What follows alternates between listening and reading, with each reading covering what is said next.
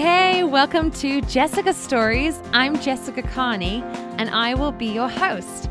This is a Christian podcast to remind you that God is in the details of your daily life and that we can always find a way to see the silver lining in all of life's experiences. I am so determined to help remind you of your divine worth. Welcome to the episode today. I'm so happy you're here. I'm so happy to do this. I'm recording this right in the midst of Colorado and many other places being on a stay-at-home mandate. We have basically been staying home for the last almost 2 weeks, and there's been a lot of ups and downs over those 2 weeks for lots of different reasons. But today I'm feeling hopeful.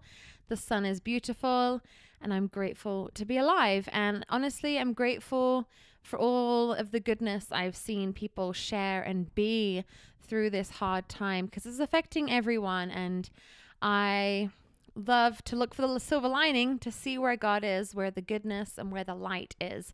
So something that's added light to my life is I live super close to this, what we call a green belt, and it's a path that goes for miles both directions, and it's right next to this little bit of a creek, and it follows it all over.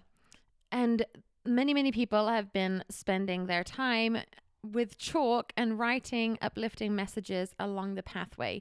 So when we've been going on our morning walks, there's beautiful messages of being kind and plant kindness and see what grows, and you can do hard things with Christ, and there's scriptures and hopeful thoughts, beautiful pictures and colorful drawings all along this pathway.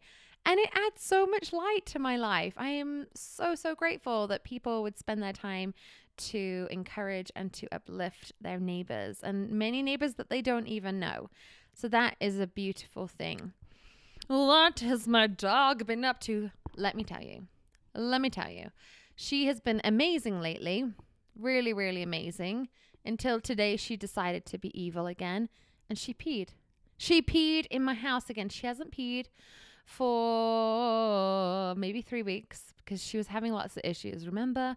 Anyway, she hadn't peed, and I felt like she got healthy because she's been putting weight on. She's just been like awesome wonder dog over here. But then she peed, and I feel like I've put up a wall around my heart because I'm very mad about this. The boys said it was their fault because they didn't let her out, which maybe that could be true. But it really does bother me that I have so much hardwood floor in my house and very little carpet, and yet she chooses to pee on the little bit of carpet. That is annoying to me. So talking about England, let me tell you, one of my favorite things growing up was I would go stay at my granny and grandpa's house, and my granny was of the nature of giving us a lot of freedom when we came over. And so we would wake up early, and they didn't wake up at the same time, but we were allowed to go down and watch TV. And so me and my brother would sit in my grandpa's chair, and I would sit in my granny's chair, and we would watch Frank Spencer. It is so funny. I should actually see if there are episodes like on YouTube or something, because hilarious. So funny. Frank Spencer, he is thebomb.com. Really loved it. In Only Fools and Horses is the name of the show. There's Del Boy. Anywho, I was just thinking about that the other day and haven't seen it forever. So I might try and explore and find it, because I think it would be good to have a good giggle over amazing English comedy. But without further ado, darlings, we're going to get into today's story. Today's story comes from last summer when we were in Bangkok, Thailand. Raise your hand if you've been there, friends. Wish I could see you, but I can't. But I'm feeling your awesome hands raised if you've been there. We went there in the month of May, end of May, early June. No, that's when we were there. And this was the first full day that we were spending in Bangkok. Now, before we got to Bangkok, we'd flown into Hong Kong, spent a night, and then we flew over to Phuket and then spent a few, like 4 nights on an island, like an hour off of Phuket called Koh Yanoi. And then we'd come back to Phuket for a night and then we'd flew up to Bangkok. So we'd been in Southeast Asia for about a week-ish up till now. And we were starting to get acclimated to the insane heat and humidity through the roof craziness. And it seemed that we went into Bangkok and things got hotter. It actually just seemed like things just kept getting hotter as our trip went on, because when we were on the island, there was kind of the breeze. We were next to the ocean. And in Bangkok, we were in the heart of the city. We stayed in an Airbnb right in the middle of hustle and bustle. It was insane and awesome and alarming and colorful and flavorful. And there were so many smells everywhere and many, many smiling faces. And this first main day, we were like, we're going to go to the Grand Palace. We're going to love it. We're going to see it all and check out all of the holy different tourist attractions throughout the city. And we had read that we had to wear a long skirt, that we had to be covered modestly. And so I put on this long maxi skirt and we had to have closed toe shoes. So no flip-flops. So I had sneakers because I thought, we're going to be on our feet all day long and I want to be comfortable. So I wore my sneakers. Okay, let me just tell you, these were two really bad ideas.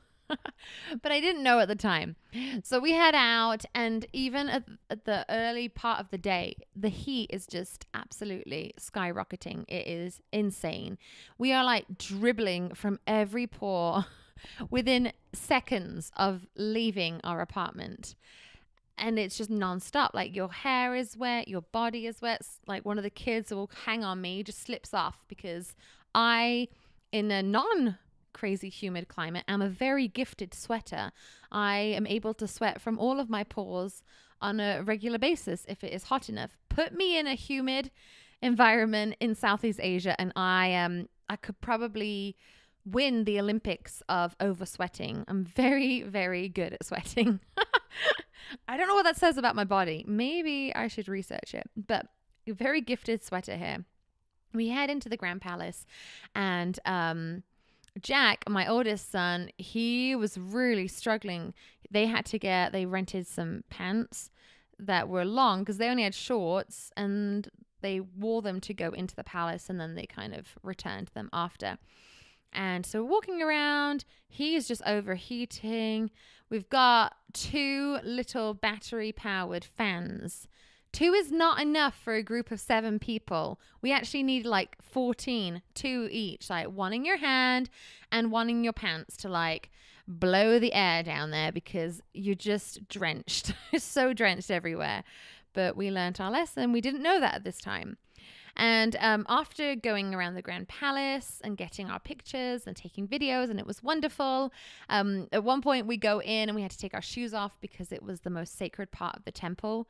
And it felt so good to walk on stone floor. And it wasn't cold, but it wasn't boiling hot because it was inside and shaded. And that little piece of loveliness just soothed our feet and our body for a quick jiffy. Anyway, after this, we decided that we were going to hop on a boat and go over to find the big Buddha. This Buddha is ginormous. It's huge. It's like the size of multiple houses. Like just enormous Buddha. Gold Buddha laying down. I don't know why the Buddhas sometimes lay down, but this is a laying Buddha that's giant. We wanted to go see it, so we pop ourselves on this boat, and let me tell you, this boat, we're so close to everyone else on the boat. It's just like sliding skin as you rock side to side because we're all so close and everyone's so sweaty. And it's a really good job that the COVID-19 virus wasn't around them because it would have been transmitted very, very easily in that sort of situation. But luckily, that was not the case. So we go in this boat and we get off and we walk straight into this indoor market. And there's food and then there's trinkets and different creations that people are selling. And let me tell you, it was like going into this place where just air was very, very thin. And while we're on the boat, I was really starting to feel like my brain was not starting to function very well. And I was really starting to overheat. And when we walked into this indoor market with no ventilation whatsoever, it feels like there's no air, actually. Maybe that's what it's like being on a different planet. The air seemed very, very, very thin and very hard to really bring into our chests and into our lungs to sustain us. And my eyes are just like going back and forth. My head is banging. And like with every step, it's taking so much energy for me to step forward and step forward. And we finally get out of the inside market, hoping for some relief, like a big air. But no. Like we go out and it seems just as hot, even worse, because now the sun is beating on us. It was nice that we got rid of the really gross fishy smell, but bad because the sun was now just streaming its strong, powerful rays upon us. And I take a few steps and I'm like, I can't do this anymore. I'm done. Like I can't do it. And Ben looks at me. He's like, "Really? Is it really that bad?" And I'm like, "Yeah, I can't do this anymore." And to the side of me, there's some public restrooms, so some toilets, and you had to go pay to use them. They were not fancy toilets at all. Anyway, I guess they need to be maintained somehow. And there was a chair next to the entrance of the toilet. And it's like the closest chair that I could see. And I really didn't think I could walk anymore. So I said, "You guys go see the lame Buddha and then come and get me after. I'm just going to take a rest." So I sit on the toilet chair outside the toilets where there's this like gross whiff. I mean, super gross, public restrooms. And these were really low on the spectrum of how nice a toilet could be. We're pretty low there. So I'm sitting there with a whiff of toilet floating in and out of my nose while I literally cannot keep my eyes straight. I cannot see properly. I'm lifting up my skirt. I'm trying to waft up. My legs are absolutely drenched. I mean, I'm not even close to exaggerating. There's so much water coming off of the skin of my body. It was alarming. And so I lay there and I don't lay there. I'm sitting there, but I feel like I'm kind of laying because my head's against the toilet wall. Yeah, super sanitary. And I go into this strange, bizarre daze/hallucination. And it literally feels like my body starts shutting down. My vision starts going and my mind is super blurry. I'm kind of going in and out, knowing where I am. Like, oh my goodness, where am I? And then I'd forget. Really bizarre. And I was just like, I just need water in my mind. I could just dream of water. I didn't have any water left with me because I'd already drank all of it. And I see this cafe across the way. And I'm thinking, maybe they have water in there. Maybe it's cooler in there. Maybe they have AC. A lot of places did not have AC. 7-Eleven did, but many of the places did not. And I remember just thinking, can I walk across the street? It was maybe like 25 feet away, maybe 30. It was not far away. Or steps, maybe not feet, but like steps away. It wasn't far away. And in my mind, I would say, okay, I'm going to stand up. I'm going to walk. And I'd be like, come on, buddy, stand up. And I couldn't. Like, I literally could not press my feet into the floor and extend my legs to a standing position. It seemed so hard. And then I started to panic inside. Like, I became frightened. I don't even know where the rest of the group are. I'm next to a gross toilet on this rickety chair with the smell of grossness going in and out of my nose. And I am overheating in the extreme. And I remember just starting to pray, just praying, pleading with God, help me stay awake, help me stay awake, help me breathe, help me not panic, please give me peace. I know they'll come back and it'll be fine. Anyway, after this prayer going on and on in my mind, keep bringing me back to the moment so that I didn't pass out or something awful, my family suddenly are right in front of me. So I must have been in some daze and totally out of it. And I was like, oh my goodness, you're here. Somehow we find our way back to our apartment. I wasn't able to walk much, so we found like a cab, taxi. And it was kind of an ordeal because one taxi dropped us off at the wrong place. So we had to find another one, and I was really struggling. But when we got back to the apartment, I literally just went in and collapsed. I just collapsed upon our bed that was literally on the floor. It was a bed that was about 1.5 feet tall.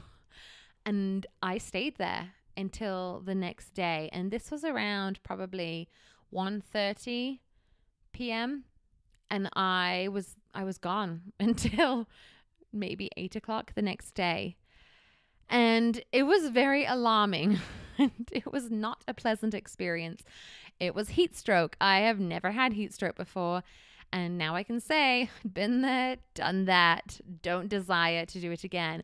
Now, when I went to the palace, I realized that just like you had to have a skirt past your knees. You didn't have to have it to the floor. So I probably would have been just fine had I not had a maxi skirt on, because my skirt practically touched the floor. So it was just this incubation where no air is getting in. And I think that's the reason why I overheated. But I wanted to share this story because whether we have a physical experience that's really intense like this, or we have a spiritual challenge in our life, or financial challenges, or doubts that we have, a faith crisis, or people are bullying us or being unkind, whatever it might be, there's so many different types of challenges we can have. But I honestly believe that God will give us the strength that we need. I was able to stay safe, leaning up against the toilet. I was able to stay safe, and I really thought I was going to pass out. And God gave me the strength that I needed. Now, he didn't give me like tons of strength. I wasn't suddenly like able to run around and do push-ups and do a headstand and be like, yay, laying down Buddha, I love you. No, like he just gave me enough to get through that moment. And in my life, I've learned that God gives me enough strength to get through that moment, or whatever moment it is right there in front of me. I want to share this quote. It says, Jesus Christ has commanded us, look unto me in every thought. Doubt not, fear not. Doubt, fear, and worry indicate that we have taken all of life's burdens and anxieties on ourselves. When plagued by thoughts that you are inadequate, confidently say, I can do all things through Christ, which strengtheneth me. And then, as you cheerfully do all things that lie in your power, you can rest assured that the Lord will do the remainder of the things which will work out all right. I love this. This was Anthony D. Perkins. He said this in a talk he gave called The Great and Wonderful Love.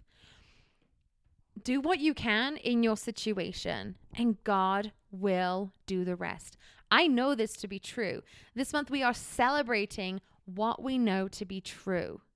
And I know that God will give you the strength you need to get through whatever it is that is before you. He will. He has promised this. And he sticks to his promises. In Doctrine and Covenants, it says, I, the Lord, am bound when you do what I say. So when we choose to live like Jesus Christ, to follow his commandments and to be like him and live his gospel and seek his words, we will be blessed, because God has said that he's going to provide for us if we follow him. And he will give us that which we need. He'll give us the needful thing that we need in that moment. I celebrate that I know that God gives us the strength that we need to accomplish whatever we are faced with. Now, that doesn't mean that God gives us everything we need. No, he gives us what we need. And sometimes that's hard because we think we need something different to what God knows that we need. And that can really stretch our faith. But I encourage you to allow your faith to be stretched and to allow God to prove to you that he has a grand plan for you, that he is aware of you, and that he will provide you with that which you need. Thank you so much for hanging out with me. I'm super grateful for you, and I love and adore you. And I want to know what adds light to your life. I want to learn from you and be inspired by your actions. And I'd love for you to go onto iTunes, leave a 5-star review, and let me know. And then I want to feature you here on the podcast because I think you have amazing ideas. And if you have any friends that you think would love this podcast, feel free to share it with everyone. I hope you have a glorious day.